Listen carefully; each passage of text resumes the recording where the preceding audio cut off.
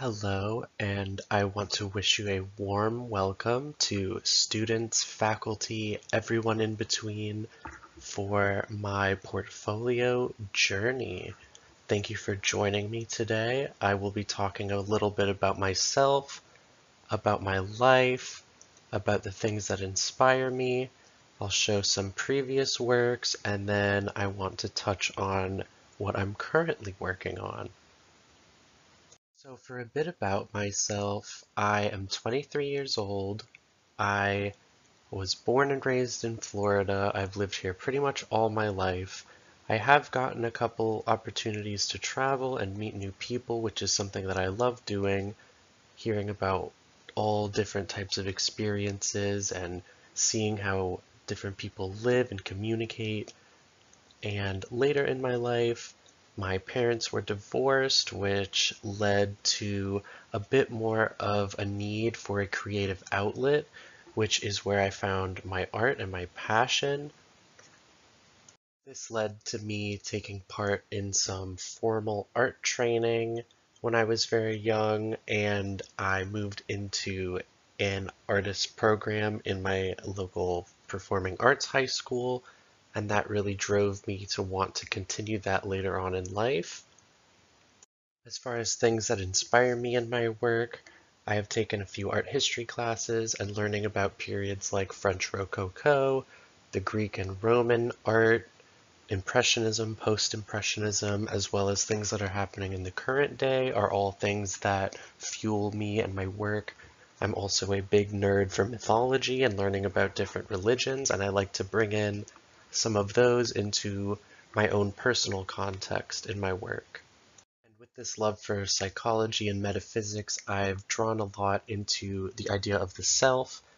I really enjoy creating things with reflections and a lot of faces and points of view. I like to push some emotions in various forms, such as color theory and expression, and I really want most of my pieces to be about self-exploration, and I want them to be things that everyone can take a little piece out of when they look at them. A lot of my art started with drawing and collaging from various magazines, and you can see here I did a couple of small collages a couple of years ago, and I do draw a lot on collaging when I create some of my works. As you could see in some of my lithographs, there's a heavy collage element that I drew from the Art Nouveau style of making lithographic prints for advertisements and things like that. With that in mind and moving forward, I wanted to use all of those elements and the different tools I learned to blend these styles and create these prints which were based on collaging and Art Nouveau style figures. Later during the crazy events of the pandemic, I, as well as I'm sure many of my colleagues and fellow students, have been feeling a lot of pressure within our art, so I wanted to do things that would allow me to branch out and feel a little bit more loose and not have to take myself so seriously, which is how I got these series of monoprints. And the monoprints were very easy to make and very quick for me to go through and just put down some colors, some idea that I had that I wanted to just make a quick print of. And some of them did end up turning into something a little bit more. These screen prints were just about some music that I was listening to at the time because I'm always inspired by music. Finally, going into the thing I feel like is the most interesting thing about my process is me being a colorblind painter. It sounds a little bit tricky just hearing that phrase, but I feel like I do use it to my advantage in some points. I have an issue seeing certain colors like reds and greens and yellows and oranges and purples all put together, so sometimes they turn out a bit brown. I try to offset this by using a lot of very vibrant, bright colors. Not so depicted in this one, but we have the theme of the reflection. This one is another example of my use of bright cadmium greens and cobalt teals to try and show off the environment, or at least get me to see it properly. Moving into these, we have some bright aerosol spray, which is a fun part of my process sometimes.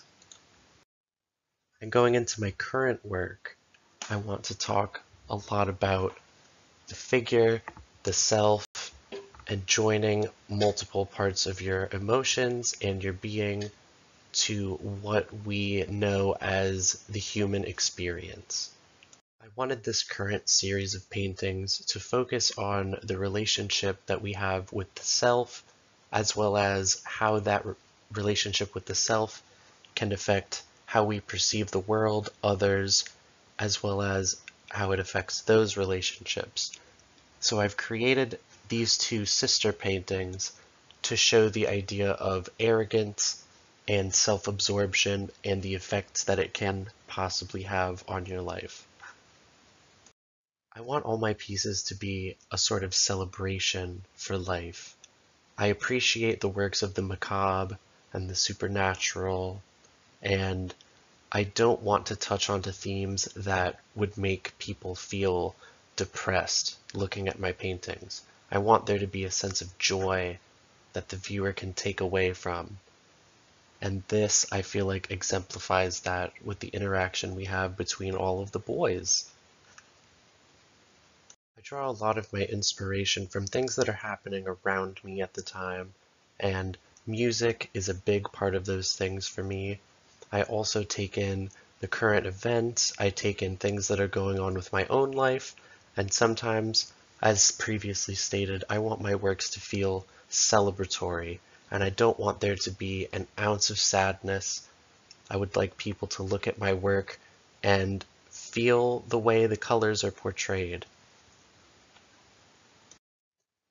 I also have a few process videos. This is one where I'm using some aerosol spray to put a little bit of extra texture on one of my older paintings.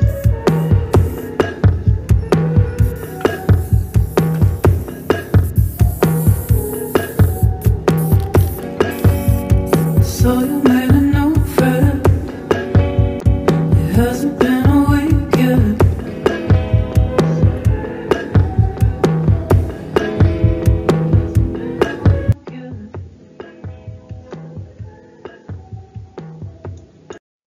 Once again, I want to say thank you to everyone who joined me on this journey through my art portfolio. And if you'd like to reach out to me or contact me, I've left my phone number, my email, and my Tumblr, which is also my handle for most of my other social medias. And thank you again for listening.